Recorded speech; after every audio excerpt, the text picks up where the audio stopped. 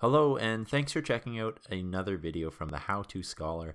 In this video, I'll show you how to name type 1 ionic compounds here.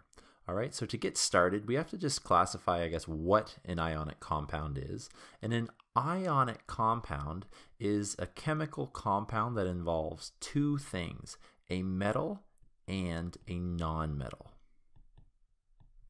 Alright, so that's what an ionic compound is, but what is a type 1 compound? A type 1 compound involves two things, like I said before. It involves a metal, but that metal is from groups 1, 2, or 13 on the periodic table, and it involves a non-metal. So the really interesting piece is when you're classifying between type 1 and type 2 ionic compounds, the cation, or the metal, is the thing that separates that. Whether it is in group 1, 2, or 13 means that it is a type 1 ionic compound. So these metals have only one charge. If we're looking at elements that are found in group 1, they have one valence electron, so their charge is going to be 1 plus when they lose that one valence electron. Elements in group 2 have two valence electrons, so they will become charged of 2 plus because they will lose those two valence electrons. And elements in group 13, they're still cations. They have 3 valence electrons, and it's much easier for them to lose those 3 valence electrons to become a full valence shell, so they're going to have a 3 plus charge. All right, so when we look at the steps for naming ionic compounds of the type 1 variety, we're looking first at writing the name of the metal down. After that, you will write the root of the non-metal, and you're going to end it with this suffix, this "ide" suffix. So let's go ahead and highlight that because that's important. All right, you'll end it with "ide," and then afterwards, when you're naming, make sure do not use any capital letters. So it's all lowercase, like you can see in this first example. All right, so the very first thing that we do related to our steps is we have NaCl. The metal is Na, or sodium. The Cl represents chlorine, but let's look how to name that now. So back to the first step. Write the name of the metal. So Na is sodium. Notice lowercase here, and we write sodium out.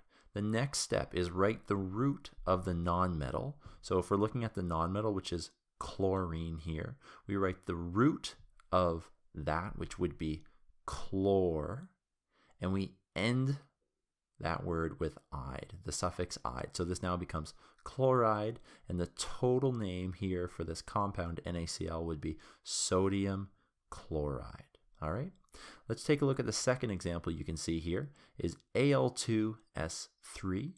For this example, we start out by writing the name of the metal in no capitals, so it's aluminum here. The non-metal is S, and that is sulfur. So we write sulfur, and the root of sulfur is sulf, and we say aluminum sulphide when we end the "ide" suffix there. Again, no capitals for either of these names, and both of those look good. So what I want you to do now is take 30 seconds to write out the name for the following compounds you can see below: NaBr here and Mgi2. If you need to, pause this video.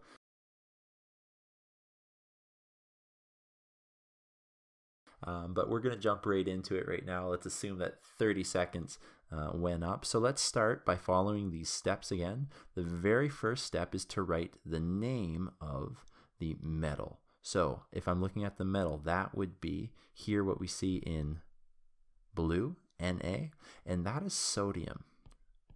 So I'm writing sodium out, and it's lowercase, be aware of that. Next, we're going to look at the non-metal, which is in red here, and that is bromine. The root of bromine is brom, and we end it with the suffix "ide." So our answer here for this name would be sodium bromide. All right, for the second one, what we're going to look at is over here, Mgi2. All right, very quickly, let's focus on the non-metal here. Or sorry, first, you focus on writing the name of the metal as you see here in blue, which is Mg. That Mg stands for magnesium, lowercase. And after that, we're going to focus on the nonmetal, which we can see here is iodine. And right now, the 2 doesn't matter. That tells us that we have 2 iodines, but when we're naming type 1 ionic compounds, that doesn't make a difference. So we have the root of iodine, which is iode, and what we're going to do is end it with the suffix "ide." So this name now is magnesium iodide. I hope that video helped. If it did, please be sure to give it a thumbs up and let us know in the comments below video ideas you'd like to see. And ultimately, we appreciate you watching, and please subscribe to the How To Scholar for more how-to videos.